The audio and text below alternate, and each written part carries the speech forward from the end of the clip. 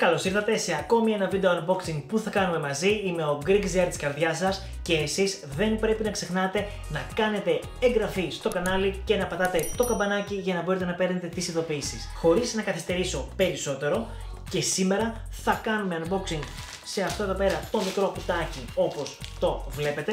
Είναι μια ακόμη συσκευή, ένα εξάρτημα θα σας το πω, και δεν θέλω να σας κρατήσω σε αγωνία. Θα σας πω ότι είναι από την BlitzWolf. Ναι, είναι από την BlitzWolf και εγώ ήδη προχωράω στο άνοιγμα. Για να σας πω την αλήθεια, έχει πάρα πολύ καιρό το συγκεκριμένο το πακέτο, πρώτα δεν το έχω ανοίξει ακόμα. Δεν το έχω κοιτάξει ακόμα, απλά έχω δει απ' έξω ότι γράφει BlitzWolf και υποθέτω, χωρίς να το δω, κρατάω την αγωνία για μένα δηλαδή από ό,τι καταλαβαίνετε, ότι είναι μια βάση στήριξης για κινητό και ταμπλετ που αγόρασα. Είναι αυτό εδώ πέρα που βλέπετε, το BW-TS4, ναι, και πρέπει να είναι όντως, ναι, 3 σε 1 table stand, 207 γραμμάρια από την BlitzWolf. Πάμε όμως να το ανοίξουμε χωρίς να σας καθυστερήσω περισσότερο, για να μπορέσω και εγώ να δω ακριβώς τι είναι, τι κάνει και πώς φαίνεται.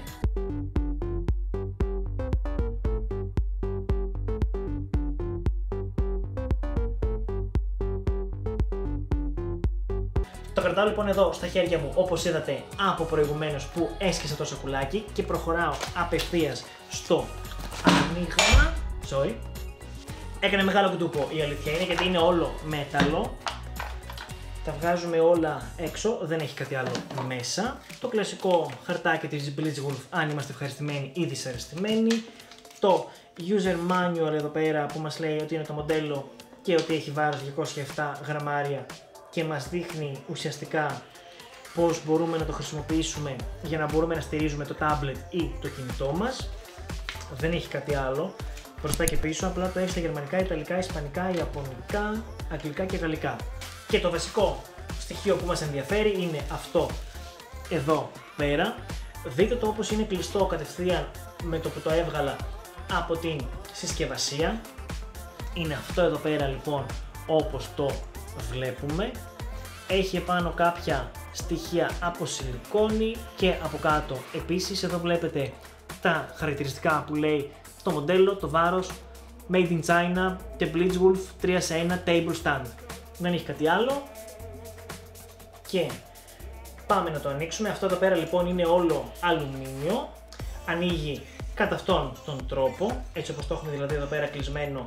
Ανοίγουμε αυτό εδώ πέρα το κομμάτι, άρα αυτό εδώ είναι η βάση. Εδώ όπως βλέπετε έχει τα grips, να σας το πω έτσι, τις αντιστάσεις σιλικόνης, όπως έχει και τις 4 αυτές εδώ πέρα από κάτω για να μην γλιστράει. Έχει εδώ ένα στρογγυλό το οποίο εγώ μάλλον το τράβηξα λίγο παραπάνω και βγήκε, αλλά δεν πειράζει, αυτό ξαναμπαίνει γιατί τώρα δεν ξέρω αν θα το πιάσει η κάμερα, αν το δείτε. Μπαίνει αυτό από μέσα, άρα δεν θα έχουμε κάποιο πρόβλημα με το συγκεκριμένο. Και υποθέτω, γιατί δεν έχω δει κάτι περισσότερο, ότι αυτό ίσως και να βοηθάει για κάποιο ρολόι, δηλαδή να στερεώσουμε ή να αφήσουμε κάποιο ρολόι να στέκεται εδώ πέρα. Δείτε το, πάλι το έβαλα. Και έχουμε και αυτό εδώ πέρα το κομμάτι. Εδώ πάλι έχει αντίσταση. Και εδώ, αν το δείτε έτσι για να σας το βάλω όπως κρατάει, έχει πάλι αντίσταση. 2 και 2. Εδώ για να κάθετε όταν είναι στο όρθιο και εδώ αντίστοιχα. Αν το δείτε, να σας βγάλω εγώ τη θήκη, μία αντίσταση είναι έτσι, για να κάθετε αυτό το πράγμα εδώ.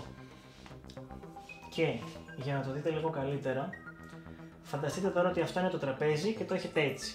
Άρα είναι εδώ, για να μην μας κουράζει, να μπορούμε να το έχουμε λίγο πιο πάνω. Μπορούμε να το σηκώσουμε λίγο ακόμα και να πάει εδώ και να το κατεβάσουμε, ας πούμε, αυτό έτσι, ή να το κάνουμε έτσι. Αντίστοιχα μπορούμε να βάλουμε, για να σας πω την αλήθεια, εγώ πιο πολύ για το Nintendo το αγόρασα, καμιά φορά που κάθομαι και παίζω, μπορούμε να βάλουμε το Nintendo έτσι ή έτσι, ή να το γυρίσουμε λίγο πιο πάνω και να το έχουμε έτσι, αναλόγως, γιατί να το δείτε κάθεται έτσι από το πλάι, δεν είναι κάτι. Όπως επίσης, αν θέλουμε, μπορούμε να βάλουμε το tablet, το οποίο εγώ έχω εδώ αυτή τη στιγμή, μπορούμε να πάρουμε το τάμπλετ και να το βάλουμε εδώ. Δείτε το, κάθεται έτσι. Επίσης εδώ αυτό μπορούμε να το σηκώσουμε κι άλλο εάν θέλουμε το τάμπλετ να είναι έτσι ή αν θέλουμε να είναι έτσι, αναλόγως. Έχει τα ποδαράκια του εδώ πέρα, οπότε δεν γλιστράει. Τώρα μην κοιτάτε που εγώ το γυρνάω μπροστά και πάει να πέσει. Και πάει έτσι.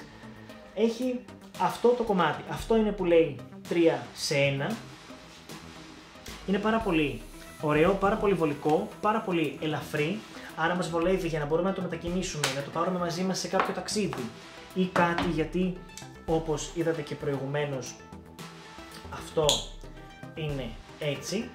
Άρα δεν πιάνει χώρο, δεν θα μας δημιουργήσει κάποιο πρόβλημα ή οτιδήποτε, και επειδή είναι μέταλλο δεν έχουμε πρόβλημα στο να γρατσονιστεί, στο να μας σκίσει κάτι, γιατί όλα του εδώ πέρα είναι κυκλικά, να το πω έτσι, είναι στρογγυλεμένα στις άκρες του, δεν έχει γωνίες που να κόβουν ή να σκίζουν ή οτιδήποτε, και σαν κατασκευή φαίνεται πάρα πολύ καλό και πάρα πολύ ωραίο.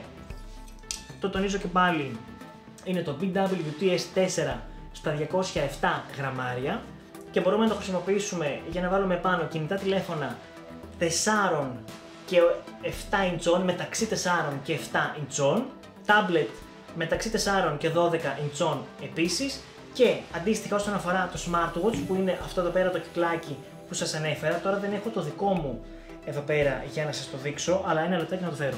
Το έχω λοιπόν εδώ πέρα και αν το δείτε, θα σας το ανοίξω πάλι.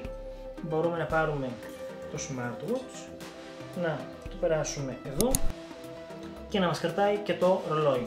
Αυτό λοιπόν, εντάξει, τώρα μην κοιτάτε που εμένα τα λουράκια μου δεν βοηθάνε ιδιαίτερα σε αυτό το κομμάτι, γιατί έχω αλλάξει λουράκι και έχω βάλει αυτό εδώ πέρα. Αυτό είναι το 3 σε 1 που λέει. Όσον αφορά τα ρολόγια, μπορεί να κρατήσει 2 μεγέθη ρολογιών, 38 και 42 mm σε διάμετρο, και βγαίνει σε 2 χρώματα, μαύρο και ασημένιο. Αυτό λοιπόν ήταν η βάση, την οποία η αλήθεια είναι εγώ περίμενα πώς και πώς για να μου έρθει. Αυτά από εμένα. Θα τα ξαναπούμε μαζί στο επόμενο βίντεο. Είμαι ο Greek της καρδιάς σας και εσείς μην ξεχάσετε να με ακολουθήσετε και να πατήσετε το καμπανάκι για να μπορείτε να παίρνετε ειδοποιήσεις για κάθε καινούργιο βίντεο που ανεβαίνει. Μέχρι την επόμενη φορά, να μείνετε ασφαλείς, να προσέχετε και να περνάτε καλά. Θα τα ξαναπούμε. Σας χαιρετώ, γεια σας και τα λέμε.